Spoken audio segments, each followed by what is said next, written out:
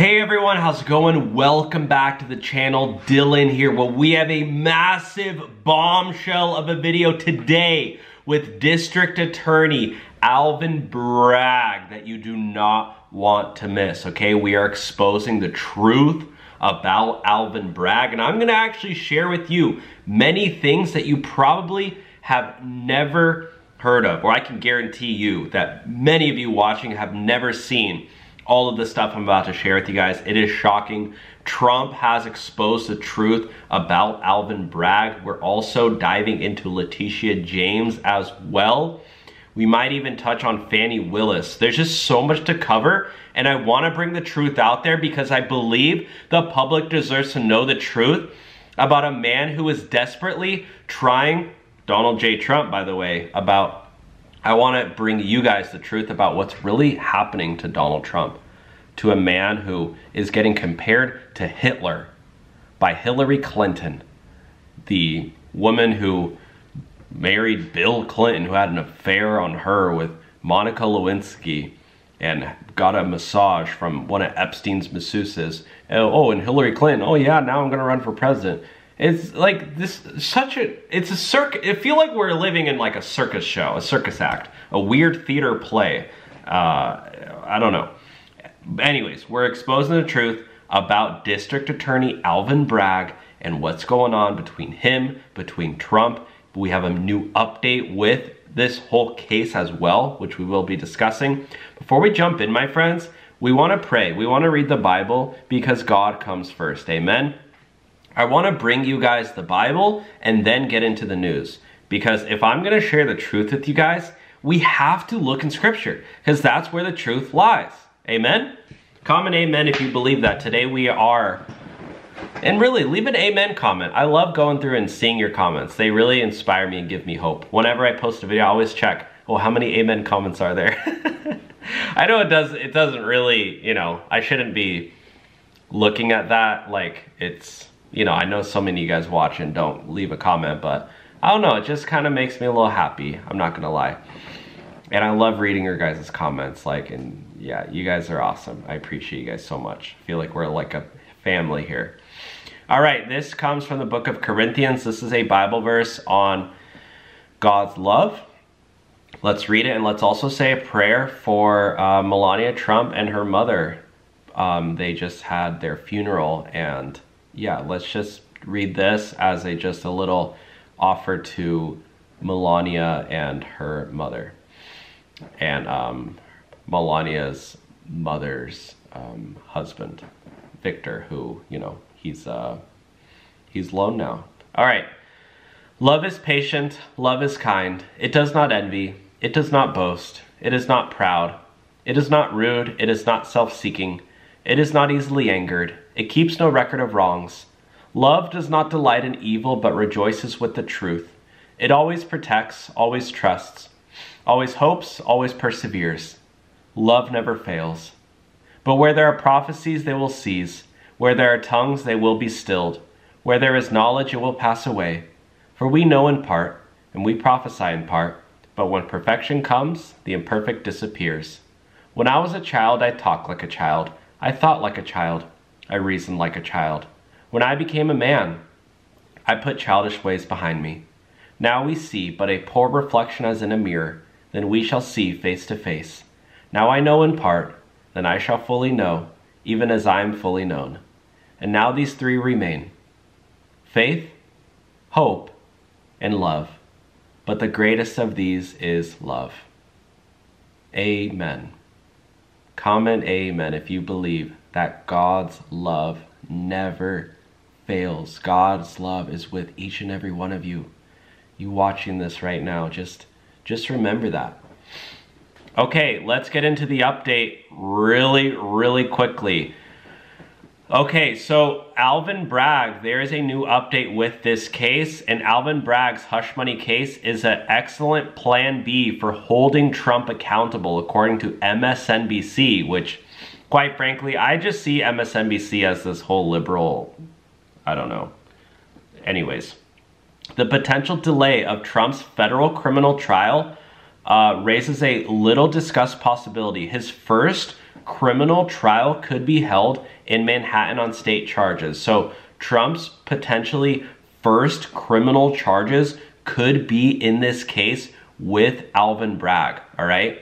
Earlier this year, a New York grand jury indicted the former president for falsifying documents to cover up a $130,000 hush money payment to Stormy Daniels before the 2016 election. They are saying that silencing that scandal helped Trump get elected, all right? So they're saying that, they're really saying that Trump not, you know, covering this hush money payment to Stormy Daniels is like a really big way that Trump was able to, you know, keep his image ahead of the 2016 election. Unquestionably, it would be best for the DC trial to go first. The MSNBC is like, I don't know who writes these articles, but they're like absolute Trump haters. It's so wild to me. But I mean, it's very interesting.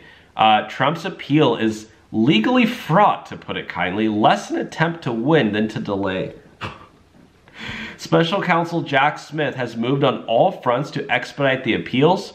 He may well succeed and get that case tried on March 4th as scheduled. These people literally hate Trump. It's crazy. Bragg's case is the story of a cover-up that may have gotten Trump, the man who would be king, into the Oval Office. There are many people who would like to see Donald J. Trump in prison, including Fani Willis. There were private emails that were made public where Fani Willis spoke with other prosecutors talking about Trump's jail sentence. And they said, long after these folks are in jail, we will still be practicing law. I wonder if Nathan Wade, the man who Fani Willis allegedly had a romantic relationship with, hired him. And then the day after he got hired, he divorced his wife. And then they went on taxpayer-funded vacations together. And he got paid over $600,000, which he really had no real background prosecuting criminal, like he mainly had experience dealing with traffic tickets, this guy Nathan Wade. And now Fani Willis, he's the one who got Trump's mugshot. And it's like, these people really want Trump in jail. So I did a little bit of a bit of research.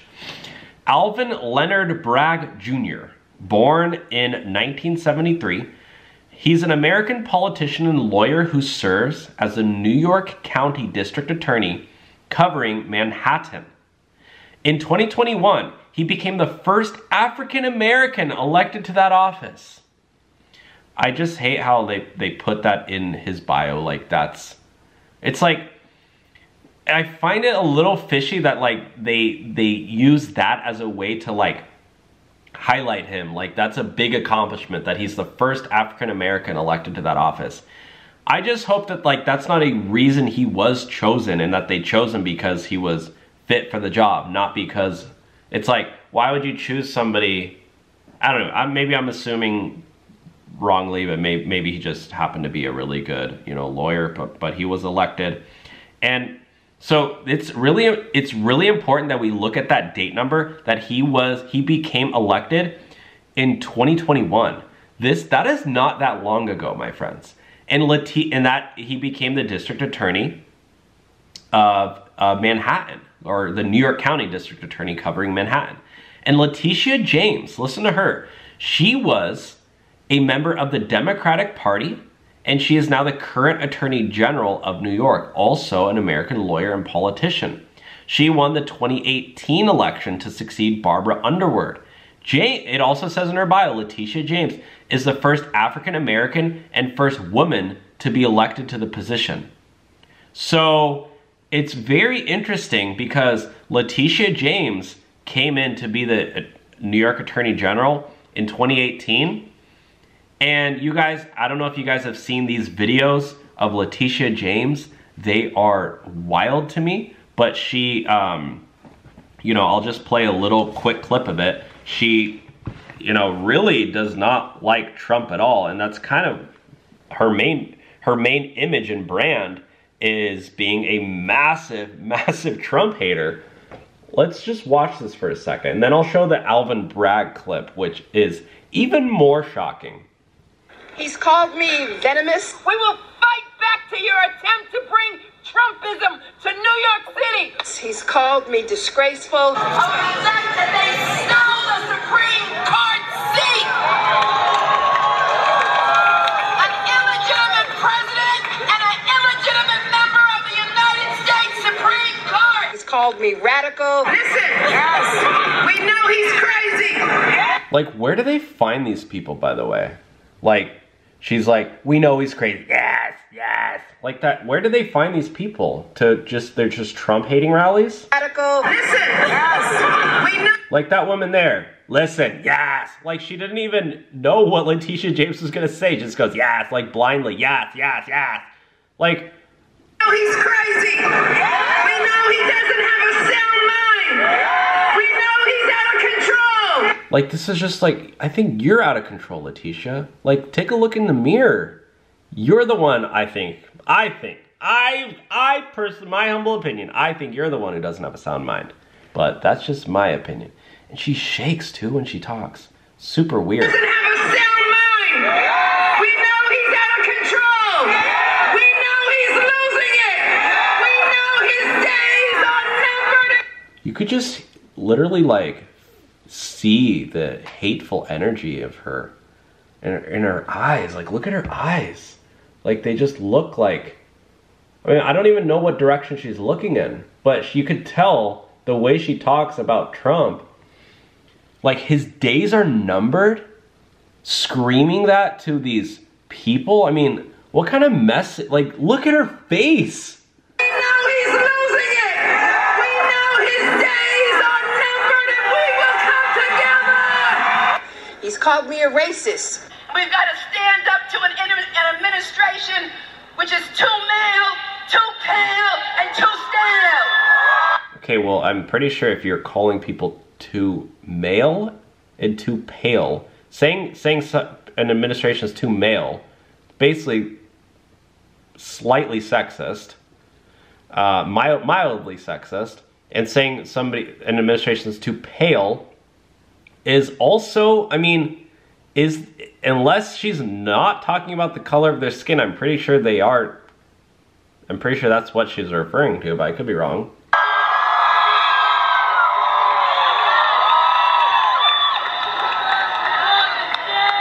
Too male, too pale, and too stale. Too male, too pale. And dare I just point out the like white men in the background who were like, I guess we'll chant along with this, but it's like those are the people who are like she's describing that she hates, and they're just like standing behind her like, I guess we'll chant along. Too male, too pale, too stale. Too stale. Thank you. Anyways, so that's Letitia James, and now I mean that's the one who's going after Donald John Trump. But not only that, my friends, but I looked up Alvin Bragg, his basically, he ran for, what's it called? He ran to be the district attorney, and in his advertisement, I really hope I don't get in trouble for playing this. Maybe I'll play it without the audio. Yeah, I'll play it without the audio, but you can just see in the, because I don't want it to get taken down. That's why I do that. But this is Alvin Bragg's like advertisement. Is that this is the New York Times endorsing Alvin Bragg, and he like part of his advertisement to get elected was how he successfully sued Trump. So I was like, this is so weird that is this not slightly biased at all? That Alvin Bragg literally when he ran for office, he was saying, oh yeah, elect me because I successfully sued the Trump Foundation. New York Attorney General says charity acted as a checkbook for Trump's businesses and political interests. So it's like, they're kind of talking about how, you know, he's the best person for the job, and he was able to go, he was able to get after Trump. He was able to go after Trump. There's one more video that I wanted to share with you guys. There was one where he was like talking about, maybe I don't have it. Yeah, he's explaining his charges against Trump. Bragg, let's listen. Yeah, I wish I had the other clip, because he was like talking about how he just doesn't like Trump. He was like, Alvin Bragg for Trump. I'm somebody who, or Alvin Bragg for Manhattan District Attorney Office. He is explaining the charges against Trump, but listen to this. He was actually also sued back. So Alvin Bragg was sued for not handing over Trump's prosecution documents. Let's listen to this real quick. Well, Manhattan District Attorney Alvin Bragg is facing 2 lawsuits in relation to his decision to indict Donald Trump. In a boom shakalaka. 2 can play this game, buddy boy. Yeah, Alvin Bragg. He's like, has the weakest jawline I've ever seen in my life. Bragg hit Trump with 34 felony counts related to falsifying business records in the first degree. So, Alvin Bragg faced 2 lawsuits. He ended up dropping a bid to block Trump investigator from testifying to Congress. So, I mean, this stuff is really coming out against him, and they're calling him a hypocrite. Trump lashed out, by the way, at Manhattan District Attorney Alvin Bragg, and kind of exposed the truth about Alvin. Let's tune in. Moving now to this, former President Trump lashing out against Manhattan District Attorney Alvin Bragg and the investigation following his arraignment yesterday. That's right. The former president gave his first public remarks at his Mar-a-Lago state hours after facing Judge Juan Merchan in Lower Manhattan yesterday. Trump was charged with 34 felony counts of false. 34 felony counts. Let's listen to Donald John Trump. There Get to the good part. is no case. There's no case. They kept saying, there's no case.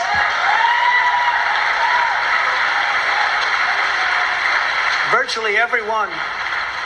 But it's far worse than that, because he knew there was no case. That's why last week he delayed for a month and then immediately took that back and threw this ridiculous indictment together. Came out today, everybody said, this is not really an indictment. There's nothing here. Wow, so Donald Trump really looks really good in this case against Alvin Bragg. And in my opinion, I think this whole like, bias with what Alvin Bragg ran on, again, basically saying, oh, like, you should elect me because I was able to go after Trump. It's kind of just shows that he's, slightly biased. Biden came out and said that Trump's Iowa win doesn't mean anything. What? So I'm sorry, this is breaking news. I gotta share this. This man is so... I can't believe this man. How concerned are you with the Arab American votes during these elections? The dude can't even hear. Look at him. They're trying to talk to him. How concerned are you with the Arab American votes during these elections? And what Iowa means to you, to your re-election race? Well, I don't think Iowa means anything. When the president got 50-some thousand votes, the lowest number of votes anybody's won got, this idea that it's going to run away, he can characterize any way he wants. Let him make that judgment. What was the second part of the question? The part was, are you concerned with the Arab American The dude can barely get a sentence out. Iowa doesn't mean anything. Like, what? Speak up, buddy. I mean, look at his face, too. He just looks, like, miserable. Like, dude, your time's up, bro. Like, you really want to do another 5 years of this? 4 years of this? Voting for you during this election because of Gaza, many say they will not vote for you. Well, look, the former president wants to put a ban on Arabs coming into the country. We'll make sure we understand who cares about the Arab population, number one. Number two, we got a long way to go in terms of settling the situation in Gaza. Are you confident? Jeez Louise, that was today, so that's just an update of how he's looking today. Biden said that Trump's win in the Iowa caucuses doesn't mean anything. What an absolute joke. So, Anyways, my friends, that's the major update with District Attorney Alvin Bragg and a little update from Donald J. Trump. So let me know your thoughts in the comment section down below. Thanks for watching. Take care. We'll talk soon.